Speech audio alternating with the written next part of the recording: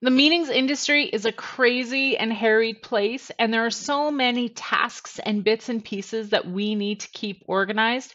So, whether you're a meeting planner or a meeting partner, keeping all those bits and pieces organized is a full time job in and of itself. So, today I'm going to talk about some productivity tools that will help keep your business more organized.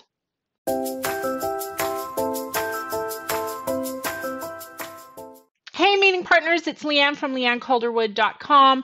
And over the years of building my site selection business and now with this blog, there are tasks and bits and pieces to my business flying everywhere. And you might find yourself in the same place where you're trying to manage multiple programs, you're trying to manage multiple priorities, and now you've got some goals set over here to tackle some strategic projects, and you're trying to figure out how to manage all these bits and pieces.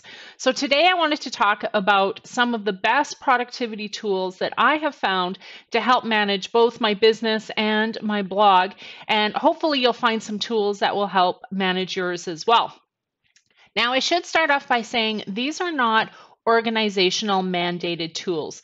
So, for example, Cvent, which is a very robust, large sourcing and research tool for the hotel industry, those aren't the tools I'm talking about. These are tools that you can personally use to manage your stuff, your business, your programs, your goals, those kinds of things. So I'm leaving the tools that your organization mandates, what tools your hotel mandates to look at meeting space, and for meeting planners, the tools that potentially you're using to manage your registration and your mobile apps. Those are for another blog post. So these are productivity tools that you can use starting today. So here we go. My first and most important technology tool is a robust project management system. Now, there's a couple on the market that I really like, and I think they would be really good for you guys. One is called Asana, and one is called Trello. I use Asana personally, and both Asana and Trello are project management tools where you can create tasks and create projects, and you can even do it with small teams. So you might find that you really enjoy this project management tool and you want to invite some of your team members into your task world with you. Both Asana and Trello have free versions as well as paid versions. Now, I use Asana's free version, and I've managed to implement some tips and tricks where I can kind of stay with the free version, and it manages my business and my business hub all in the free version. But take a look at it and see if there are some features of a paid version that might work better for your business or your projects. And for both tools, the paid version isn't that much, and it really is worth every penny when you look at the time that it's saving you in getting optimally organized. Technology tool number 2 is my Google Calendar. If you are a Google user and you have Google Calendar and you have family members that are also Googleites, this is the tool to keep your family organized. So my husband has a Google Calendar. In fact, he has 2 Google Calendars, a personal and a business. Both of my sons have a Google Calendar, and then I actually have 3 separate Google Calendars depending on what I'm doing. But any family member now can look at the calendar as a whole. It's all color coded. We can see where people are at, who's got hockey at what time. They can see when I'm traveling out of town. So if it's not Google Calendar, it's got to be some kind of online calendar to help keep you organized. You might even be using calendars at your organization. Hopefully it's as robust as Google, but definitely getting a Google Calendar in your home setting, especially if you're on your phones quite a bit, is the way to go and the way to manage your family. Technology tool number 3 is Doodle. Doodle is your online scheduling best friend. So gone are the days where you would clutter up everyone's email with trying to find a time that worked for your meeting, and you've got multiple people emailing you back saying, yes, this works, yes, this doesn't work, oh, no, now this does work, and back and forth you would go, ugh, get rid of all that email. Get it out of your inbox right now and set up a Doodle. It's a free tool. And all you do is you go in and you specify days and times that would work for the meeting, and then you send the link out to everybody. And then they respond through the link. And all you do is you go to the link and you see all these check marks and X's on where people can and cannot attend your meeting. It's brilliant. I so excited about Doodle. I wish I had stock. I love Doodle. Try it today the next time you're organizing a meeting. Technology tool number 4 is Hootsuite. Hootsuite is the social media management tool. I love Hootsuite. I can go into Hootsuite and create microbytes of content for my Twitter, my LinkedIn, my Facebook, even my Instagram. So it keeps all of my social media platforms in one place. For meeting planners, they tend to use Hootsuite, especially if they're managing different Twitter profiles, and they can put all of those organizations' Twitter profiles in one Hootsuite. So you're not jumping from Twitter to Twitter to Twitter. So Hootsuite is a great way to consume content because you can organize it in different places. It's a great way to schedule content. So I can write a piece of micro content today and schedule it a month or a year from now. And it's a great way to have one place for all of your social media platforms and posting. I'm actually going to go into Hootsuite in Twitter in a great deal of detail in November. So if Twitter as a meeting partner interests you, watch for that. Stay in touch with me on that. It's going to be amazing. I'm going to walk you through Hootsuite step by step. I'm going to walk you through the ins and outs and best practices of Twitter as a meeting partner. It's going to be fantastic. So that's coming up soon. Watch for it. But take a look at Hootsuite in the meantime and see if that's a great tool for your social media management.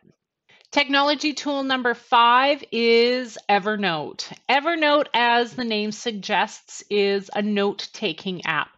But it's a lot more than that. And I find I'm taking photos of things throughout my life and adding it to Evernote so that I have those notes for later on. There's so many features of Evernote. It's hard to capture in 30 seconds on a blog post, but it really is an all-encompassing note-taking tool, and it keeps your notes and task lists organized so that when you're out and about, you can just refer to your Evernote and get all your lists there. The biggest thing I use Evernote for actually is its business card feature. So I no longer have a Rolodex of business cards, but rather I take the picture of a business card on my phone and I upload it to Evernote, which actually links to LinkedIn and finds that person's LinkedIn profile as well. And extremely searchable. You can search by the person's first name or even their organization name or address, and bada boop, all the business cards then come up and I'm able to find that individual quickly. So Evernote is a robust tool. It's also a robust business card app tool. So rather than having 2 tools to do business cards and notes, you can do it all on Evernote.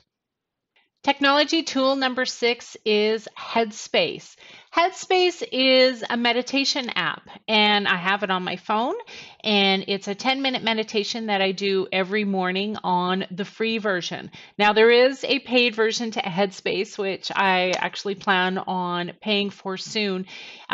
This just sets me up for success in the morning.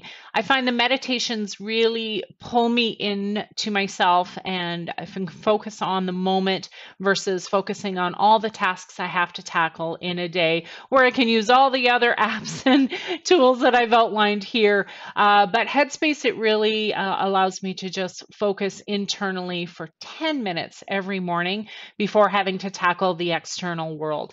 So if you've tried some meditation apps but haven't given Headspace a try, I encourage you to try Headspace. But above all else, find a meditation app that works for you, or find a meditation platform that works for you, whether it's journaling or going for a walk or listening to someone on an app kind of take you through a guided meditation. Find something that grounds you in the morning before you tackle your day. Technology tools 7 and 8 go hand in hand with one another. They are PicMonkey and Canva. So PicMonkey is a Photoshop tool. And if you've never used Photoshop before, this is one of the easiest Photoshop tools that you can find on the market. Super easy friendly. It allows you to alter your selfies or other pictures and add layers of light and color, For those selfies, it can eliminate wrinkles, so I know where that feature is, as well as lighten your hair, even add some makeup if you want. So this is the Photoshop tool for those of us who have never used Photoshop before. Super easy to use. And then once you've altered that image, you can then potentially flip it over to Canva. So Canva is the graphic design tool for the rest of us, and it allows us to create posters, social media posts with text and color. It also allows us to create workbooks and brochures.